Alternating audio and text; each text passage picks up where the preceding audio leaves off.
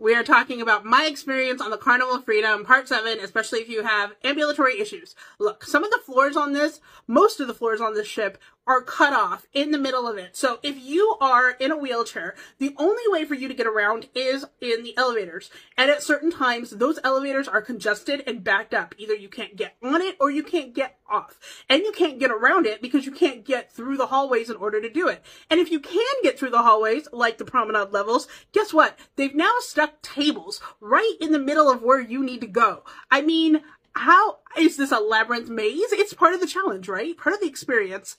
Maybe that's what it is. I don't know. So I had a lot of issues, and a lot of times I spent 30, 40 minutes just waiting for an elevator so I wouldn't have to deal with trying to get myself around the ship.